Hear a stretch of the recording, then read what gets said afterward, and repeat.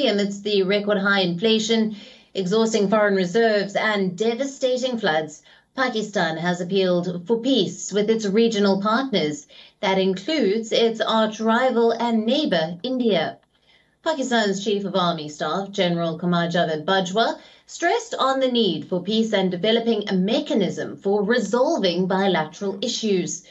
While addressing passing out ceremony at Pakistan Military Academy in northwestern province of Khyber Pakhtunkhwa, Bajwa has warned against the devastating price of status quo. We must strive hard to keep the flames of war away from the region. We must give peace a chance by developing a mechanism to resolve all our bilateral issues peacefully. Moreover, as opposed to fighting each other, we should collectively fight hunger, poverty, illiteracy, population explosion, climate change and disease. The world has changed, so should we, as the price of status quo will be devastating for all of us. However, I must highlight here that our desire for peace must not be construed as our weakness. While emphasizing on some of the severe issues that Pakistan is facing currently, like hunger, poverty, illiteracy and climate change, the Pakistan Army Chief said maintaining peace would enable countries to fight against the prevailing problems. He further said that Islamabad is trying its best to break the political logjam in a bid to crack a peace deal with its regional partners. Pakistan's neighbor India maintains that Islamabad needs to up its efforts in fighting terrorism. New Delhi believes that Pakistan is turning into a safe haven for various terror organizations like Lashkar-e-Taiba and Jaish-e-Mohammed. Time and again, Indian authorities have made it clear that terror and talks cannot go hand in hand with Pakistan.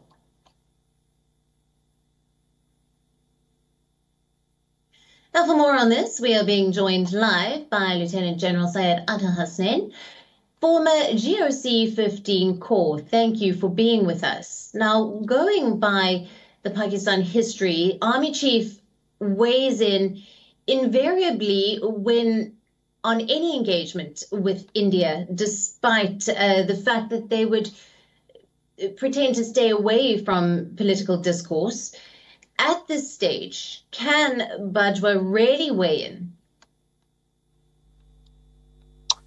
Thank you, first of all, for inviting me for your very important program. As to your question, this is not the first time that General Qamar Bajwa has spoken about peace with India. Well, he's been at the helm of affairs now for 6 years and maybe just a little less than that. I can remember any number of instances in which General Bajwa has made keynote addresses at different think tanks all over Pakistan and internationally, in which he has spoken in these terms. But the follow-up, I'm afraid, has hardly been evident.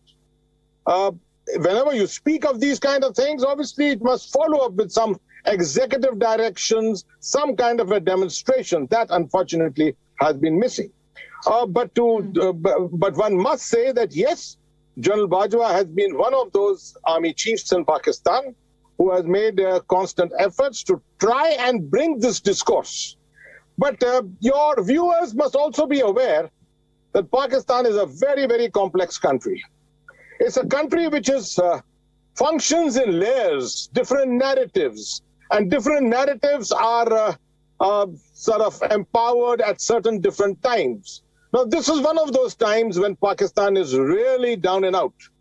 $30 billion have been virtually lost as a part of this devastating floods which have hit it. This is a country which has got foreign exchange reserves of $12 to $14 billion. It's looking for loans of $3 to $6 billion. And here it loses $30 billion to floods. Obviously, it is in an emergent kind of a situation. And General Bajwa has really no other option but to talk peace with his neighbors. And that makes a lot of sense. But then this has to have follow-ups. And I don't think India is being unfair by simply saying all we need is a commitment that talks and terror cannot continue together. Yes, on that, Lieutenant General, the key issue of terror and talks not going together. In that light, how realistic are Bajwa's remarks?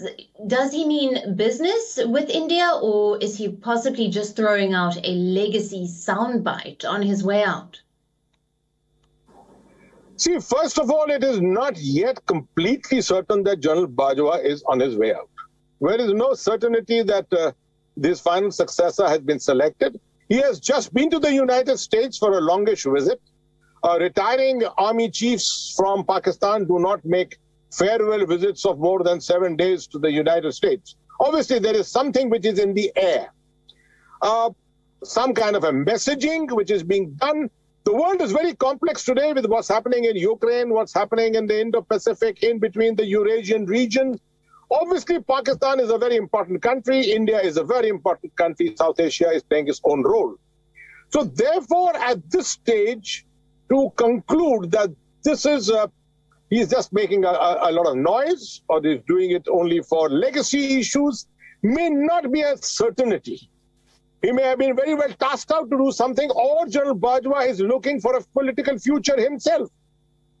Considering the way the polity in Pakistan is structured, I know General Bajwa does not have a political backing or a party to be with him, but he is one of those who could possibly start creating yet another narrative and to look for being an influencer, a major influencer in Pakistan in the near future. After all, he's got the experience of handling the strategic affairs of Pakistan for the last 6 years.